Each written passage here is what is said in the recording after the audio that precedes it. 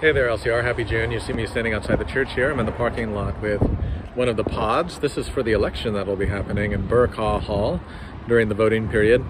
If you were at the pier for Memorial Day, part of the message was being honorable to those who have served and given their lives for our country. You should vote and volunteer. Those are two great things we should do both as citizens and as people of faith. As we get into the month of June, we have a lot going on. This Sunday is confirmation. We'll be celebrating at the second service with the gifts of the Holy Spirit in the lives of our young people.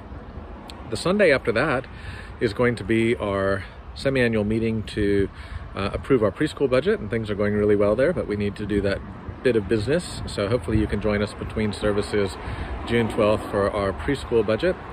And then June 19th, we will begin our summer service schedule.